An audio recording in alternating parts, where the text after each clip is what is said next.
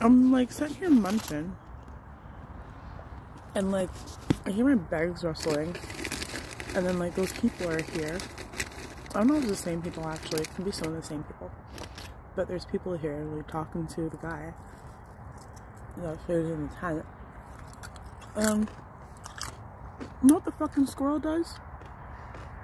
So open up my tent, and that little thing there, and there's a bag right there in the corner there. So he goes down the bottom on the ground, looks at me, goes back up, goes into the bag. I have to say hey like 3 times. I'm like, hey, hey, hey. But yeah, he actually, I didn't have to like yell at him or anything. He just went away. Why the fuck does a squirrel listen better than people do when I tell him to leave my shit alone?